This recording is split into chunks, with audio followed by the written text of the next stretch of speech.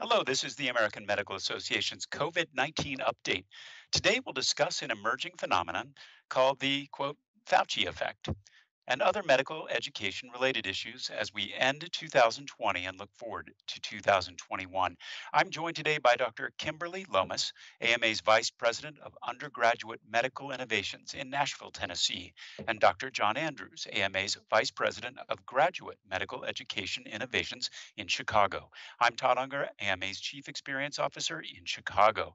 Last week, a story broke that may have been lost in all the vaccine news. It describes something called the Fauci effect. Dr. Lomas, what is it? Can you tell us more about it? Well, thanks, Todd. We've noticed actually for the past several months, there's been evidence of an increased number of applications to medical school. And so it is a significant shift from recent years. And there are likely a lot of factors that play into effect, but one thing that's being highlighted is that perhaps students are admiring the role modeling that they're seeing in Dr. Fauci and others who are demonstrating significant professionalism and expertise and working under very adverse conditions for a variety of reasons. And so I think naming it for Dr. Fauci is in honor of the incredible work that he and his team have been undertaking this year. But we can shout out to all of our health professionals who have been stepping up in a really difficult time. Well, there are an awful lot of role models in physicians these days. Dr. Andrews, in fact, Dr. Fauci said that he thinks the increase is really belongs to local doctors. Do you agree? Yeah, well, I think that people considering careers in the health professions are seeing what's going on in their local communities. And I would choose to believe that it's an altruistic instinct, that people are appreciating the efforts that health professionals are make to confront the challenge of the pandemic and are pursuing careers that might allow them to make the same contribution. It may also just be the case that it's literally in the news. They're seeing it day in, day out. And for people who may be undecided about a future career path, as they look at what's going on in the world, the health professions are really in the fore of that, and they probably see significant opportunity there. Dr. Lomas, we've talked a number of times over the past 9 months about the impact that the pandemic has been having on medical school and medical education. How will medical schools handle, this kind of increase in applications, and what is this going to mean for the profession down the line, particularly in terms of residency spots? Well, I think we carefully gauge our available slots to workforce needs and to any given program's ability to deliver the education that's needed. So I wouldn't necessarily expect a shift in how many students are ultimately accepted. I do think that schools are very encouraged by the fact that students are stepping up at a time like this and are not afraid to enter medicine. It's very promising that we have the right kind of person who's coming through. And as those who are applying know, the whole cycle has been disrupted, and the kinds of things that they would have put forth as evidence of their readiness may have not been possible for them in the recent year.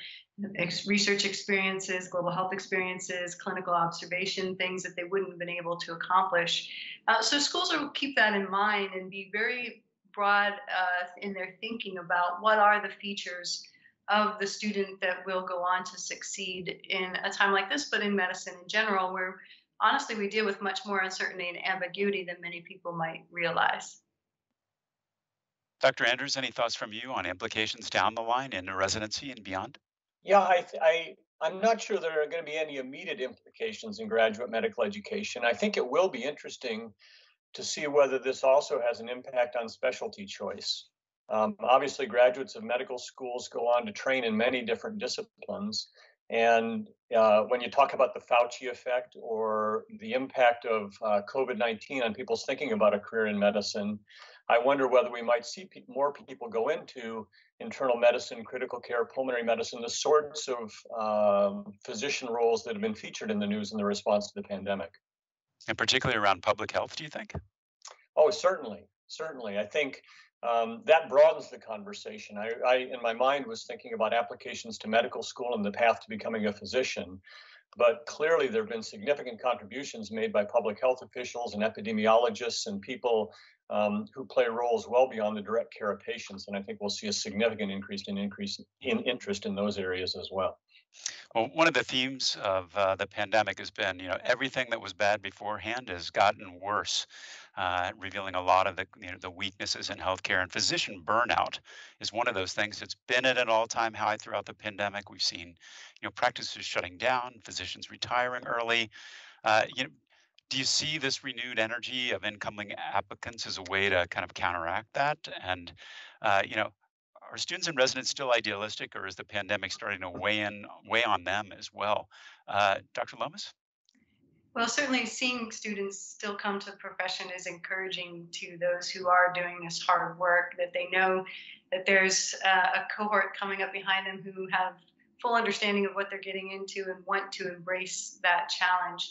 I think that all of our schools have been trying to teach around issues of structural determinants of health and health equity, and this is going to make that all the more real for this group of students. And so we're likely to have trainees who are not only more receptive but more sophisticated in their thinking around those things.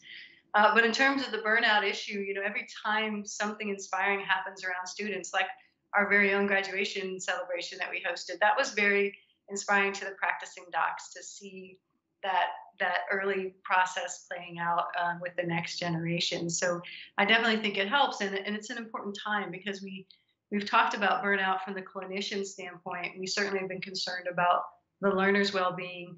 Caught in the middle are our clinical faculty, our teaching faculty, and this people who administer the programs in both the UME and GME level. They've had their own clinical demands plus restructuring an educational program on the fly to try to serve their learners as best possible. So really want to send out kudos to all those faculty who've worked hard over the course of this year to make the education as seamless as they can. They deserve a bit of a boost right now too.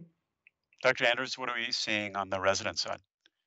Well, there's a natural process of renewal in residency. One of the interesting things about residency training is every year some trainees graduate and new trainees join a program. And I think as medical students are graduating from medical school this year, they're anxious to pursue their path to actually providing care to patients and contributing to the clinical response to the pandemic. So there's a lot of energy among graduates as they enter residency programs. That's infectious as they join colleagues who have perhaps been dealing with it for several months, if not a year. And I think that helps to mitigate some of the burnout that residents are feeling. They're experiencing the same emotional and physical exhaustion that anybody in the health professions on the front line is experiencing, and we need to recognize that. Well, one of the big issues continues to be student debt. And it's obviously a huge topic of conversation and advocacy throughout this pandemic. Dr. Andrews, where does the AMA stand on that? What's the AMA's position on student debt? And well, the AMA is sensitive to the issue, and in the stimulus packages that have been debated in Congress, the AMA has written letters to the federal government requesting consideration for people who are bearing significant debt loads in their training to contribute to the response. And there was a letter asking for at least $20,000 in tuition or debt relief for students and residents contributing to the pandemic response. And then more recently, there's been a request for loan forgiveness for people training in residency and contributing to the pandemic response. So the AMA understands the burden that creates for people and the added stress in addition to the clinical response to the pandemic, and is advocating for trainees to try to relieve that stress. Well, we're nearing the end of the year, and our conversations over the course of the past several months reveal a lot of the work that AMA has done to support students and residents.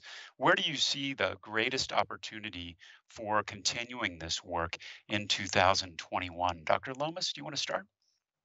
Sure. I think, we benefited a great deal from having invested in innovations prior to the pandemic and the resulting disruptions that we experienced this year.